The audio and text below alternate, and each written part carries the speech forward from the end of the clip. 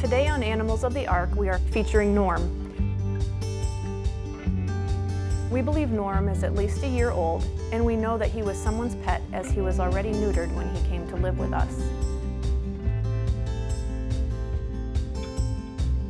Norm appeared as a stray this winter, and the kids that found him instantly fell in love with him and his loud purr. He appeared the very same day that their grandfather passed away, so Norm was named in his memory.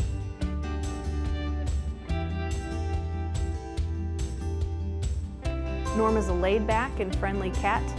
He would do well in any situation. If you'd like to meet this great guy or any of our other wonderful cats and dogs, please visit us soon.